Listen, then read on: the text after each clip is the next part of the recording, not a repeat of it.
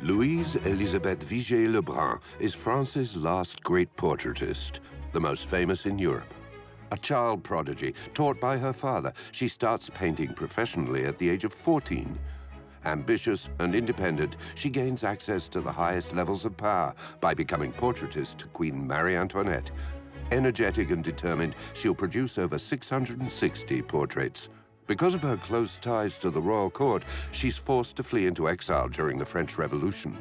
This period of exile, which she imagined would last only 6 months, will last 13 years, taking her to all the royal courts of Europe. She'll live in Italy, Austria, England, and Russia. A friend of the rich and powerful and the greatest artists of her time, she'll be acclaimed in all the royal courts and art academies of Europe. Her destiny is that of a talented and free woman who managed to combine success and fortune. She'll declare in her memoirs, "Before the revolution, women ruled. The revolution dethroned them." My very dear friend, you urge me so warmly to write my memoirs for you that I have decided to satisfy your desire.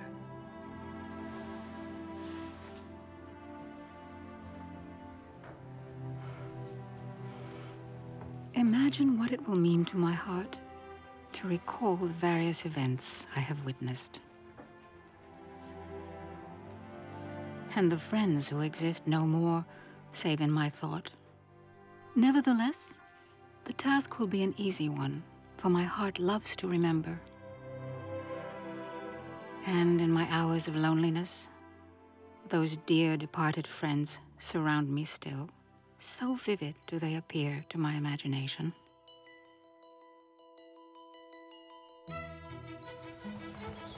Louise Elisabeth Vigée was born in Paris in April 1755, a few months before Marie-Antoinette. 18th century France saw the growth of a practice of major significance, wet nursing. Middle-class women, the wives of artisans and merchants, send their children to neighboring villages in order to be free to carry out their activities. Shortly after her birth, little Élisabeth will be entrusted to a wet nurse in the Épernay region of Normandy.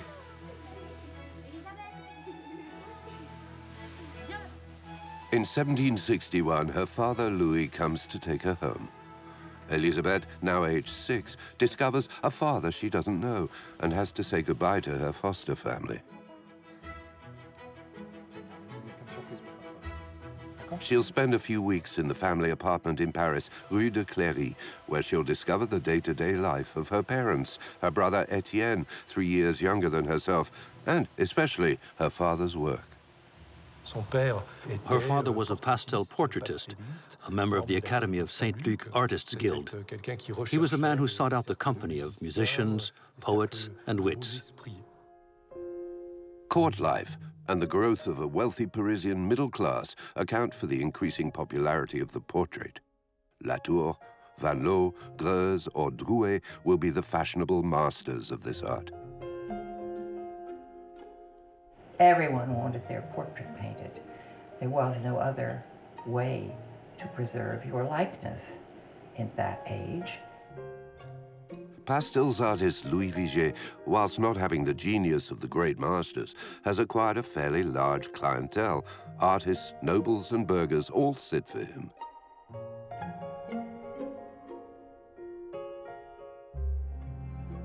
I mention these facts to show what an inborn passion for the art I possessed.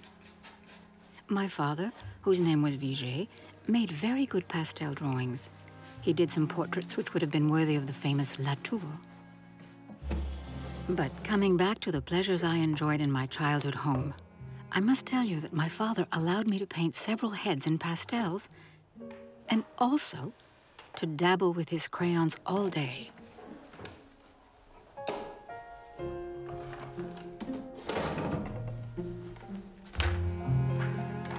Her father adored her, and he would give her free rein when he would let her in his studio take his pastel boxes and start drawing. Her father is very encouraging of her talent, and one day, after seeing a drawing she did of a bearded man, exclaims, "You will be a painter, child, if there ever was one." After a few short weeks spent in the family home, Elisabeth is sent to boarding school at the Trinity Convent in the Faubourg Saint-Antoine. At 6 years old, she's one of its youngest pupils. While boys are educated in schools or through private tutors, girls from the upper and middle classes are mainly educated in convents. They're taught very little: biblical history, the basics of sewing and writing, in order to prepare them for their future roles as companionable wives and mothers. At the age of 11, she leaves the convent. Her father undertakes to train her and sends her to one of his friends, a painter called Devenne, who teaches her how to set a palette. These future artists in painting, pastels, or drawing are going to meet other masters during their youth. Madame Vigée Le Brun will have a lot of admiration for artists such as Jean-Baptiste Greuze and Joseph Verne. She'll observe them, question them, and listen to their advice on how to improve.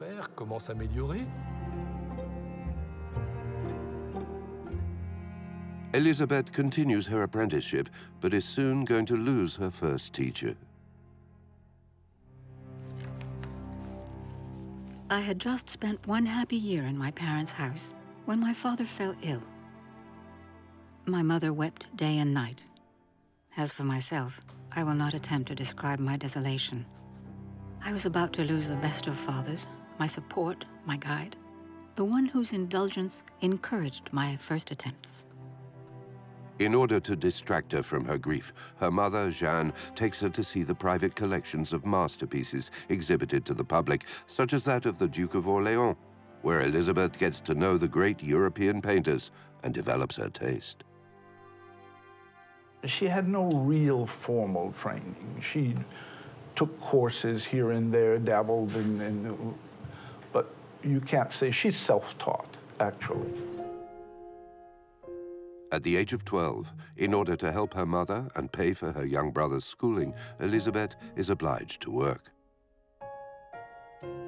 Her talent soon becomes noticed, in particular through two portraits, which reveal her precocious artistic maturity.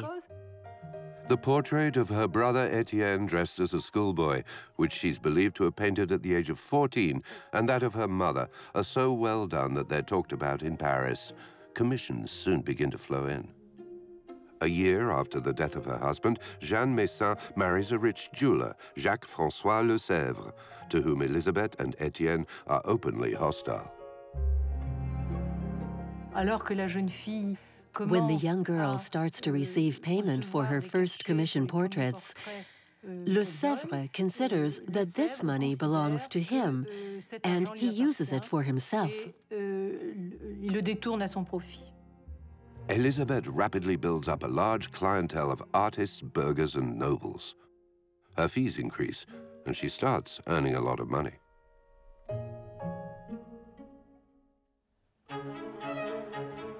For the gentleman models who gaze at her too insistently, she devises a clever trick to turn their eyes away from her. As for those gentlemen, as soon as I realized they wished to make eyes at me, I would paint them with their gaze averted, which prevents the sitter from looking at the painter. At the least movement of their pupils in my direction, I would say, "I'm doing the eyes now." This would vex them a little, as you can imagine, and my mother, who was always present and whom I had taken into my confidence, would laugh to herself. In fact, Élisabeth Vigée Le Brun practically invents this masculine theme, that of the pre-romantic character gazing off into the distance, eyes raised up to heaven, his thoughts elsewhere. In this way, she diverts the man's eyes and possible amorous intentions away from her. So she shows intelligence there too, wiliness, I'd say, in the way she deals with this situation. Despite her numerous commissions, Elisabeth finds time to enjoy the favorite pastime of 18th century Parisians, going out for a stroll. Nobles and gentry, artisans, merchants, and scamps pass each other by in the Tuileries gardens, in the squares of the Champs-Élysées, in the Luxembourg and Palais Royal gardens, where Elisabeth and her family live. When out strolling, you have to see, and especially be seen. Fashionable gathering places are created and last for a brief time, such as the Colosseum. Located in one of the Champs-Élysées squares, this amusement site, illuminated by 2,000 candles, could hold 40,000 people. Its attractions included cafes, circuses, trinket and curiosity shops, a show hall, a ball, and a fireworks display. During these strolls, Elisabeth attracts a lot of attention. It's at this time that two women, important for her future destiny, will cross her path. The Duchess of Chartres, who you might say is her neighbor since she resides in the Palais Royal Gardens, will ask her to come and paint her portrait as well as that of her friends. The Duchess of Chartres, future Duchess of Orléans, is a patron of the arts. It's she who will introduce the milliner and dressmaker Rose Bertin to Queen Marie-Antoinette.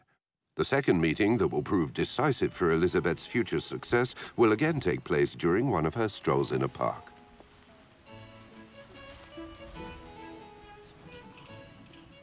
We went to Marly-le-Roi, and there I realized for the first time how enchanting a place could be. One morning, I met the Queen walking in the park with several ladies of her court. They were all in white dresses and so young that they looked like an apparition. I was with my mother and was turning away to leave when the Queen very kindly stopped me and invited me to continue in any direction I might prefer.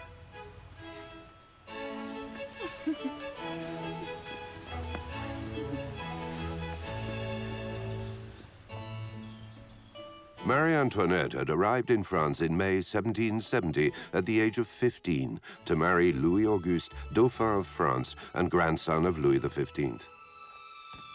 During a firework display held to celebrate the marriage, Place Louis XV, future Place de la Concorde, is the scene of a dramatic incident.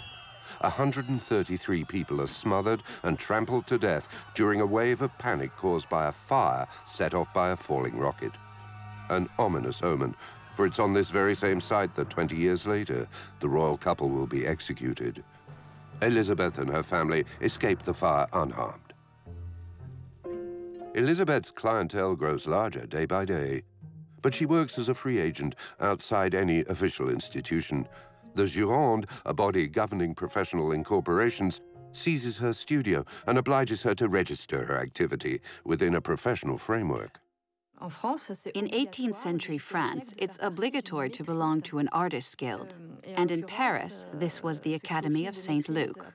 So if you weren't a member of the Academy of St. Luke, you had to be a member of the Royal Academy of Painting and Sculpture. This is why she applies to become a member of the Academy of St. Luke, where she'll be enthusiastically accepted. In 1775, Jacques-François Lesèvre and his family moved to an apartment in a big mansion house in Rue de Cléry, almost directly opposite the former apartment of Louise Vigée. Their apartment is in a beautiful mansion house called the Loubert Mansion, whose live-in owner is Jean-Baptiste Pierre Le Brun. Jean-Baptiste is an ambitious young man who pursues a triple career as painter, art restorer, and art dealer. His apartments are filled with works of the old masters, which Elisabeth will study and copy. The best learning method for aspiring female painters who'd already mastered the basics was to copy the existing works of art. It's always been like that. Jean-Baptiste is also the curator of several large private art collections, such as that of the Count of Vaudreuil. Joseph Hyacinthe de Vaudreuil is a nobleman at the court of Louis XVI.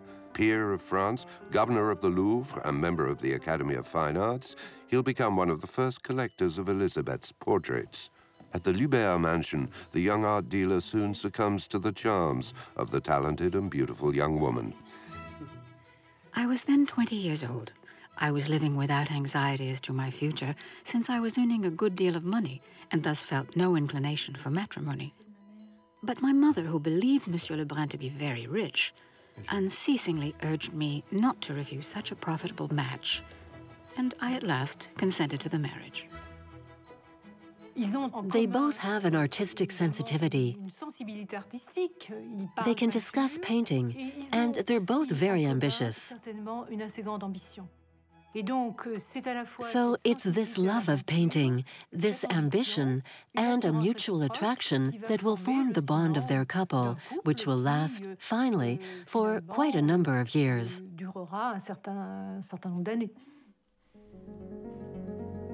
Jean-Baptiste does business with the Dutch art dealers, and he takes the young woman with him on one of his trips to Flanders.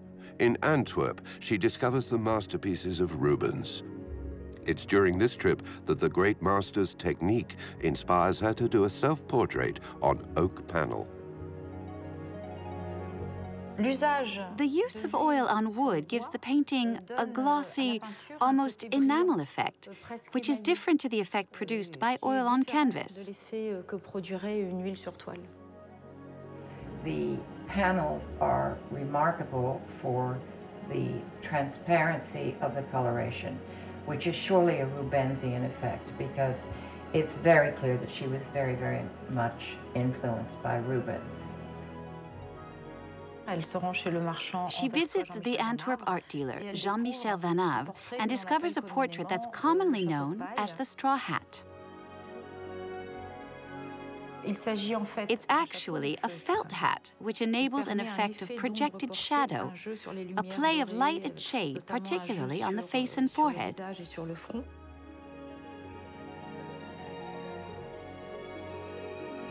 She went back to France and painted her self-portrait, which is one of the greatest pictures she ever painted, and the first one on panel. And she learned she acquired skill in painting with glazes, with colored glazes, and she's at the top of her form there. The painting is so successful that Elisabeth, at the request of her clients, re-employs the same accessories. The silk shawl edged in black lace and the hat, creating a gentle chiaroscuro effect, can be found in several of her other portraits. She'll use them to cover Madame du Barry, herself, Marie-Antoinette, and many others. It's amusing to see that from one portrait to another, Vigée Le Brun, once she's found a formula that works, will use this same costume, these same accessories, on different models. Although united through their shared love for painting and their ambition, Elisabeth and Jean-Baptiste live independent lives, and she'll describe her husband as a dissipated gambler who squanders all her money. She speaks very badly of her husband in her memoirs, but I think her husband was very useful to her, in fact, not only by introducing her to great works of art, but also by his unfailing support of her. Elisabeth nonetheless follows Jean-Baptiste's advice and sets up a painting atelier for young ladies. The young woman doesn't have much authority over her students, but transmits to them her love of art and her technique. Her young ladies' school, as Madame Le Brun calls it, will prove to be quite a success.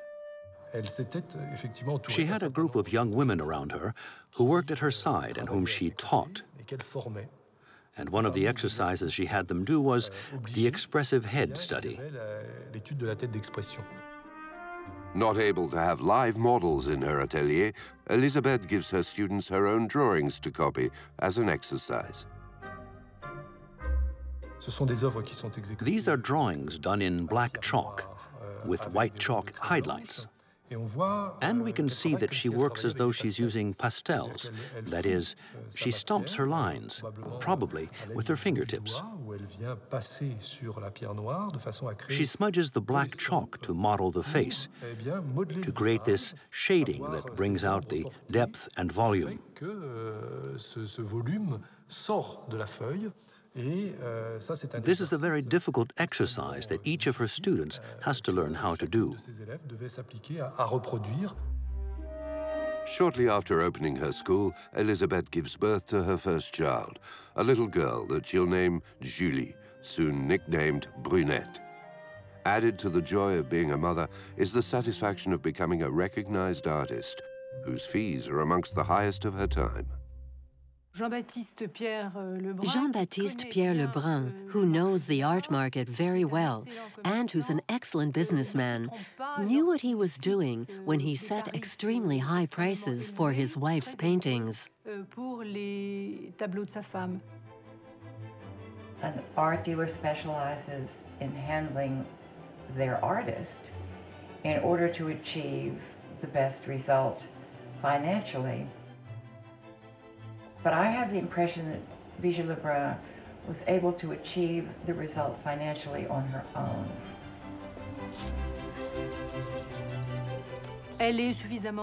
She's personable and talented enough to be able to establish her own connections. Little by little, she's going to succeed in making a name for herself in the society of her time, on the one hand through her talent, and on the other through her beauty. She's a very graceful woman, very bright and cultivated. While heads may turn to look at her in Paris, it's Elisabeth's conversation that particularly charms her models during sittings.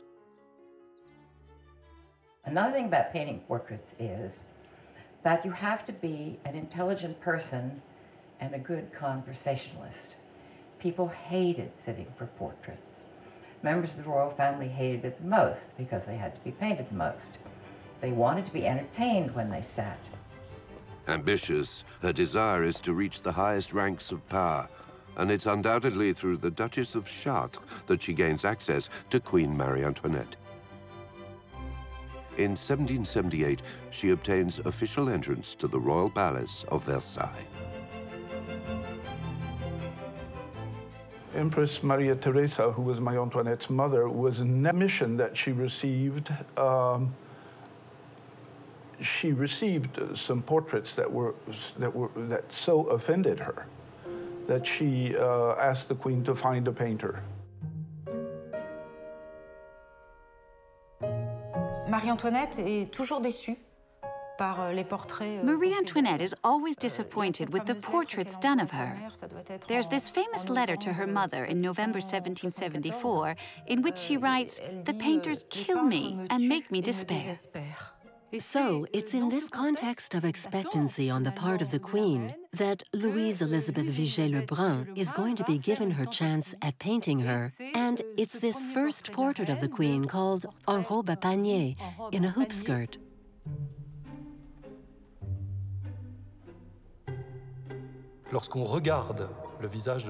When you look at the Queen's face in this portrait, it's still the Habsburg face. That is, the jutted-out chin, the thick bottom lip, the slightly protruding eyes. Then, progressively, she uses her talent to soften these physical defects, to create an image which, 10 years later, is that of this woman of great beauty, but which no longer exactly reflects reality.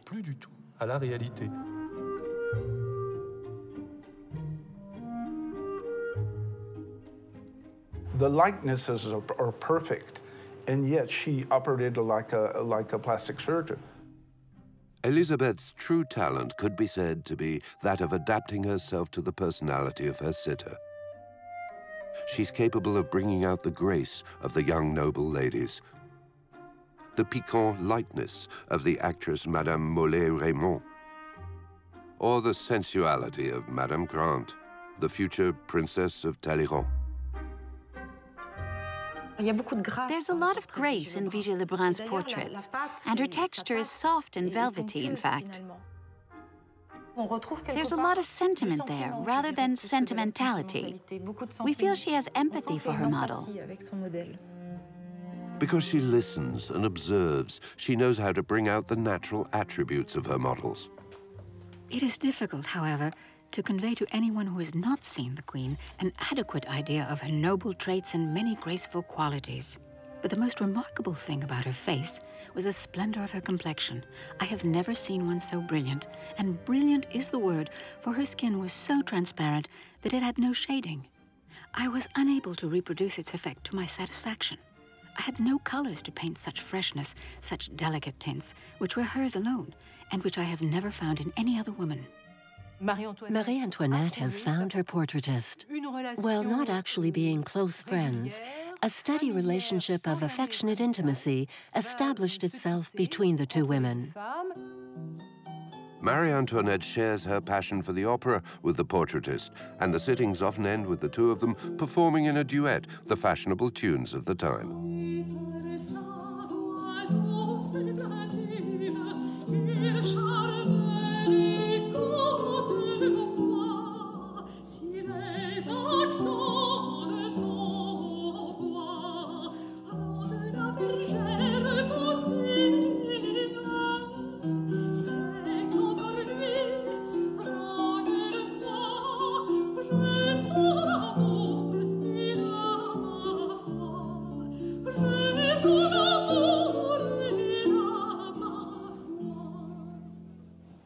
Elisabeth now wants the ultimate recognition, that of being accepted by the Royal Academy of Painting. But she's refused admission because its regulations formally forbid any contact with mercantile professions, and she's the wife of an art dealer. A woman at that time shared the profession of her husband. So that was the reason they excluded her. And so she went behind their backs and went to the Queen and persuaded the Queen to get permission from the King for her to be able to enter the Academy, because that was the royal way to succeed. Then you could exhibit in the official salon of the Academy. In reality, the Academy accepts very few women artists. Only 4 of them will be admitted in 1783, Madame Le Brun, Anne Vallier-Coster, Marie-Thérèse Reboul, and a formidable rival in the art of portraiture, Adelaide Labille-Guiard. She and her great rival, Madame Labille-Guiard, used to show their finest works in the salon, and each of them tried to beat the other one. So in 1783, Vigée Le Brun did her self-portrait wearing a straw hat, which is one of the great masterpieces of her. The very next salon, Madame Labille-Guiard produced her self-portrait with her students. So she was trying to show off and to put herself on the same level as her rival.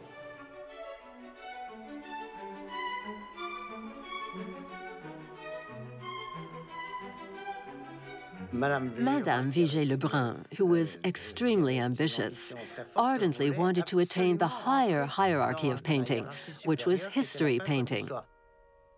Among the history painters, Jacques-Louis David, member of the Royal Academy, is the uncontested master. He will achieve fame in 1784 with his famous painting Oath of the Horatii, which will eclipse his rivals. He'll be a precious friend and advisor to Elizabeth. She always wanted to be a history painter. In the scale of the genres, history painting was at the very top, and portraiture came had a much lower standing. In the 18th century, anatomy is a domain strictly reserved for men. The rule for women is not to see a nude body, not to be in the presence of a nude body. If you couldn't draw from a male nude, you couldn't paint history, you couldn't paint mythology. Essentially, you couldn't rise to the highest plane in the arts, so you were permanently handicapped. Madame Vigée Le Brun gets through thanks to the helping hand of her royal connections, and impudently flirts with the history painting genre through the work she presents as her reception piece, Peace Bringing Back Prosperity. We can see in this her desire to be a history painter, but using female models, so remaining within the limits of decency. But while women may know a certain success as artists, they're limited to the minor arts, which are the miniature, the portrait, or still life. What's always interesting with these still lifes is that these women are sending a hidden message. Anne Vallier-Coster is an artist specialized in this static world that is still life, one of the compositions of which hides a very distinctive signature. This marine still life, showing shells opening before us, is a female signature with very precise symbols, almost depictions of female genitalia.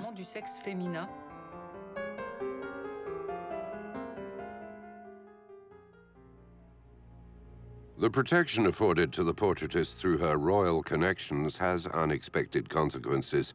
Rumors start circulating. She's accused of contributing to the royal deficit by burning banknotes to warm herself, of having multiple lovers, including Monsieur de Calonne, the then Controller General of Finances. A fictitious erotic correspondence between Elisabeth and Calonne is published and distributed in Paris. Her closeness to a more and more unpopular queen soon harms her reputation. Of a horrible press campaign against her because she belonged to the circle who formed the most intimate friendships with the court of Louis XVI and Marie-Antoinette, and she became the official, or rather the non-official, first painter to the Queen. Elizabeth is likened to the much criticized queen, who's accused of being clannish, of spending extravagantly, and of disregarding court etiquette. Marie-Antoinette breaches court etiquette by choosing her own dressmakers, which theoretically she doesn't have the right to do. But she overrides this rule, and this is why she favors Rose Bertin, as well as other dressmakers, and why she also favors Élisabeth Vigée Le Brun. She's really the protector of both these women. This female trio, represented by Marie-Antoinette, Rose Bertin, and the portraitist, will become the model for Parisian taste. Elizabeth, for her part, spends very little on her wardrobe and invents a simple and practical dress style that's suited to her work. Leaving aside wigs, hoops, and adornments, she wears white cotton blouses and comfortable skirts that she embellishes with a colored belt. Soon, ladies of the court and Parisian women will want to emulate her style of dress. She explains that she wants to change the fashion codes and move more towards simplicity. She relates that she's the first one not to use powder on her models, to have natural-looking hair in her portraits. All this takes place in a historical context, the 1780s, influenced by Jean-Jacques Rousseau and his natural man philosophy. Madame Le Brun, always on the lookout for new clients, knows that the Salon of the Royal Academy, a veritable contemporary art fair, is the place to be seen at. She exhibits her portraits there at each session. The art salon is indispensable. You have to show yourself. And this is something that Vigée Le Brun excels at, because not only is she a woman artist, she's also a businesswoman, a strategist who pursues her career in a very independent way and who understood marketing ahead of her time. Elisabeth and Marie-Antoinette mutually enhance each other. The artist simplifies the look of her royal model and beautifies it. But this simplification has its limits, and for the Salon of 1783, she'll propose a quite unexpected picture of the Queen. We know the story of the famous muslin dress portrait, in which Marie-Antoinette wears a simple English-style dress, where the Queen progressively agrees to discard her heavy, stiff gowns and be represented in a much simpler manner.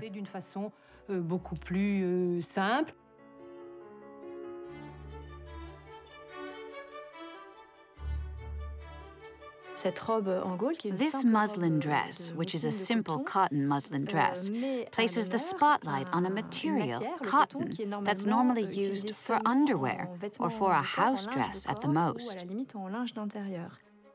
So it's particularly audacious on the part of Vigée Le Brun to present a portrait of Marie-Antoinette dressed in a muslin dress in 1783, because this is the first salon where she's exhibiting, and she's taking an enormous risk.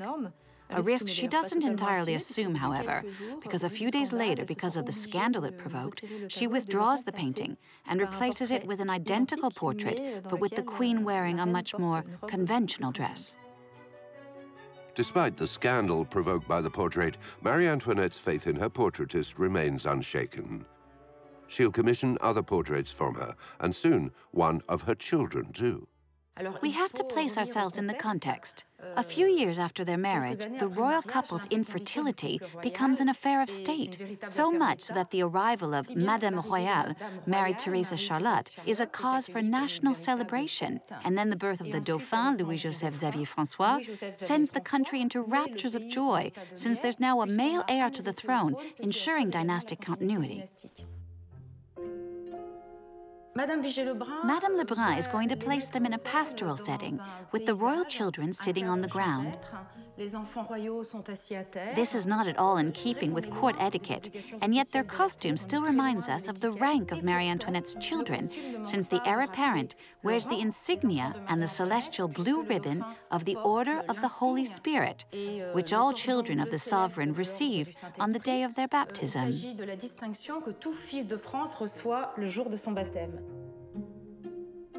Madame Vigée Le Brun will find the model for this painting in a work by one of her elders, François Hubert Drouet, called Comte d'Artois and Madame Clotilde. They are the brother and sister of Louis XVI.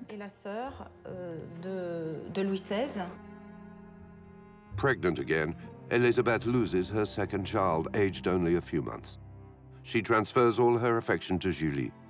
In the tradition of the Virgins of Raphael, whom she admires, she paints herself with her arms around her daughter, an expression of maternal tenderness on her face. In 1787, she paints herself with her daughter in a self-portrait that the critics are immediately going to name maternal tenderness, this gentle affection of the soul. And this portrait will be unanimously applauded at the Salon. It's true, it does give off a particularly harmonious image of the mother-child relationship. And it's this sort of ideal, symbiotic image that the artist will try to preserve, and which will be destroyed by the reality of her true relationship with her daughter.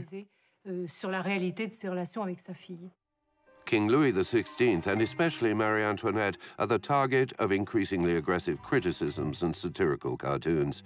Discontent is brewing, and what should have remained just an anecdote in 1785 becomes a scandal. The jewelers Baumer and Bassange had in their safes since 1772 a fabulous 2,800-carat diamond necklace intended for Madame du Barry. Louis XV dies before the necklace is delivered. The jewelers offer it on two separate occasions to Marie-Antoinette, who refuses it. The Countess de la Motte concocts an extraordinary plan to steal the necklace, compromising the Queen. When the affair comes to light, the Countess is arrested and branded with V for voleur, meaning thief. The necklace was never found. The pamphleteers picked up the story of the affair of the necklace and refused to believe in Marie-Antoinette's innocence. This scandal destroys what's left of the Queen's reputation in the eyes of the public, who now accuse her of all kinds of wrongs. This is why the superintendent of the King's buildings, Donchevilliers, is going to commission from the artist a portrait of the Queen as a mother with her children. It's at a time when the Queen is extremely unpopular. She's referred to as the Austrian. There's this famous necklace affair, so it's really in the aim of rehabilitating Marie-Antoinette, to have people forget the frivolous young woman she may have been and rehabilitate her through exalting her in her role as mother. So it's a highly political commission. It's a group portrait, a composition that the artist isn't particularly used to doing, and it's also a very large format portrait, so she's going to ask David for advice. He suggests a triangular composition in order to sanctify the painting and bring to mind the compositions of the Renaissance, and in particular, Raphael's Holy Families. Exhibited in the Salon of 1787 between the portrait of Julie and her mother and a portrait of Madame Adelaide by l'Abbé Guillard, the painting could almost allude to an episode of Roman history, that of Cornelia, mother of the Gracchi. A friend who'd come to visit Cornelia and show off her jewelry asked to see Cornelia's in turn. Cornelia replies by gesturing to her children, "These are my treasures and my finest jewels." That's why we see in this highly composed painting Queen Marie-Antoinette with her children, and behind them the Queen's jewel case. The jewel case is relegated to the background, and it's her children that are placed in the foreground. Placed on the jewel case is the royal crown resting on a cushion decorated with fleur-de-lis to remind us of the majestic dignity of the characters. We're still in a royal context. Now, this jewel case, even if it is in the shadows, can't help bringing to mind the recent affair of the necklace, so it's perhaps because of this that the painting fails in its purpose. Everyone sees the portrait. It's heavily criticized, especially for the expression on the Queen's face, which is deemed to be too sad. It's far too late for Marie-Antoinette's reputation to be restored. These scandals don't make a dent in Madame Le Brun's artistic and social successes. Her little antechamber has become a very popular salon in Paris, where celebrities can be counted amongst the painters, poets, and fashionable musicians. Salons were the private entertainment of that time, especially in the class of society in which she operated. And in order to have access to the right people, it would be necessary to meet them under the right circumstances. And those circumstances would be the salon, where every sort of conversation was held, where you needed knowledge of music and the arts, where you needed to know everything that was going on in society, and where you had to amuse everybody. Otherwise, they wouldn't come to your salon. Anyone who was anyone in Paris, in music, came to her salon. So who were these people? Well, there was Gluck. Gluck is a star in France. Since his arrival at the Paris Opera House, he received lots of commissions. He wrote 6 great operas for Paris. Grétry came to her salon, she sang with him, and Grétry was also a European celebrity. Everyone came to her. She put on very, very fine entertainments at home. In a constant spirit of creativity, Elisabeth lends support to a movement that will be very popular up until the beginning of the 19th century, the return to the antique style. I will now give you, my dear friend, the exact account of the most brilliant supper I ever gave in the days when people were always talking about my luxurious and magnificent way of life.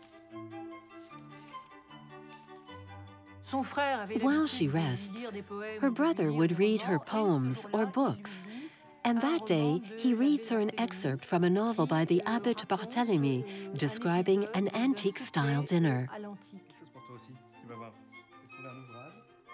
One evening, when I had invited a dozen or more friends to hear a recital by the poet Le Brun, my brother read aloud to me a few pages of the Travels of a Narcissus during my rest. When he came to the passage where, in the description of a Greek dinner, the method of preparing various sauces is explained, he said we ought to try this tonight. I sent immediately for my cook and gave her the necessary instructions for the preparation of a certain sauce for the fowl and of another for the eel.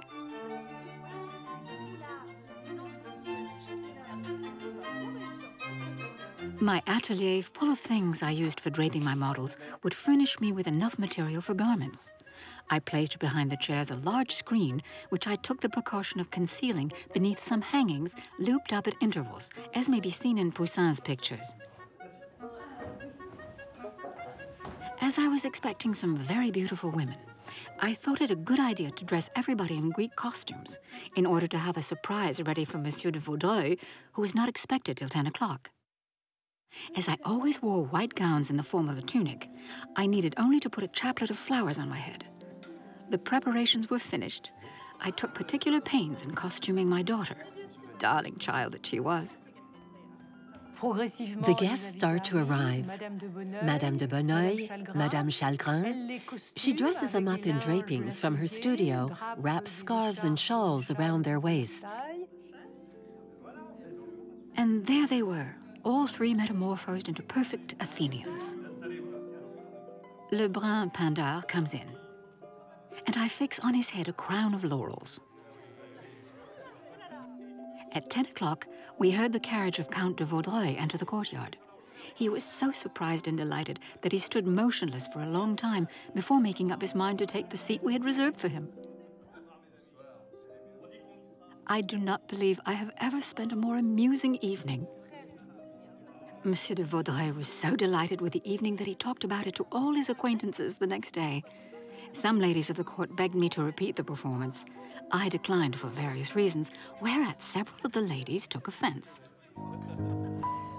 If the name of Count Vaudreuil is so often mentioned in Madame Le Brun's memoirs, it's because their relationship may have been less platonic than she describes it. She probably had a liaison with Count Vaudreuil. In any case, her gardener notes in his diary that Madame Le Brun was Vaudreuil's mistress. Madame Le Brun possessed among her objects a snuff box which had a lock of Vaudreuil's hair inlaid in its lid.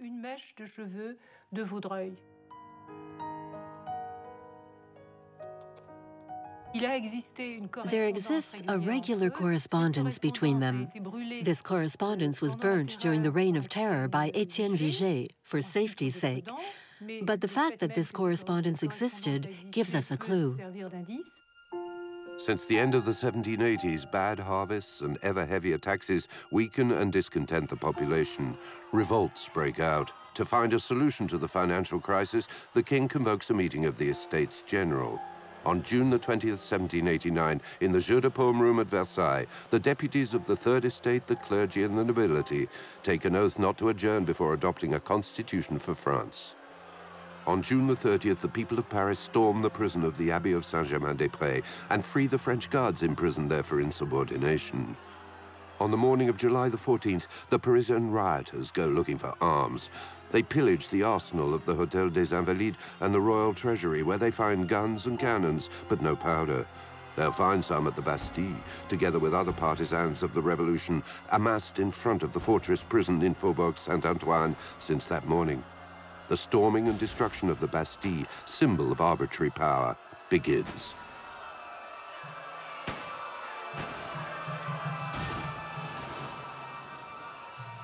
An atmosphere of insecurity spreads through Paris, and Louise Elisabeth feels herself in danger. Inscriptions are scrawled on the newly renovated walls of the Le Brun mansion. She can no longer show herself at the window. A new municipal administration is going to be set up. Louis XVI goes to Paris on July the 17th and agrees to wear pinned to his hat the tricolour cockade, a combination of blue and red, the colours of Paris, with the royal white.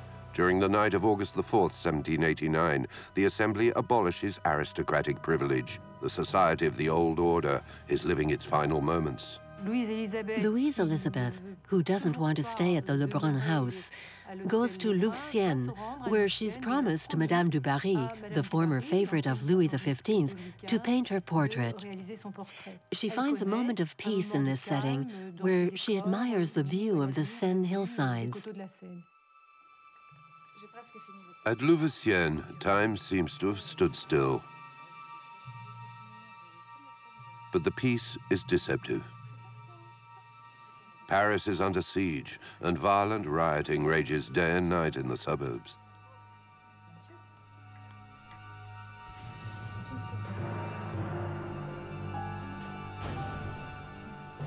From Louvciennes, we could hear cannon fire in the distance.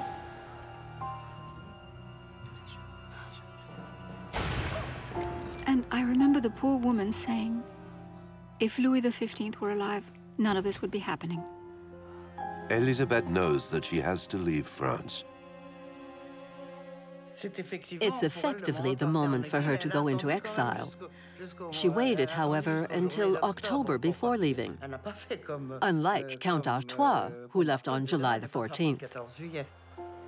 On October the 5th, 1789, a crowd, mainly women, makes its way towards Versailles. The king receives a delegation. But at break of day on October the 6th, the horde storms the palace, killing several guards.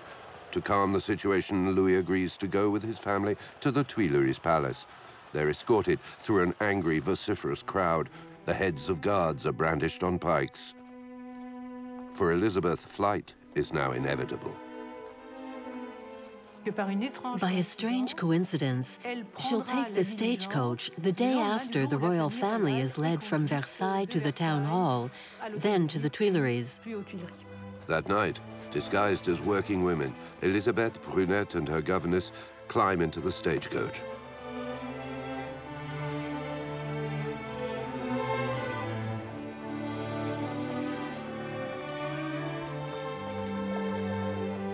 Her brother Etienne, Jean-Baptiste Le Brun, and their friend Hubert Robert ride at the side of the coach up to the Saint-Antoine barrier. The first stage of the journey will take Élisabeth to Lyon. She doesn't know it yet, but this journey will last 13 years. 13 years of exile throughout Europe.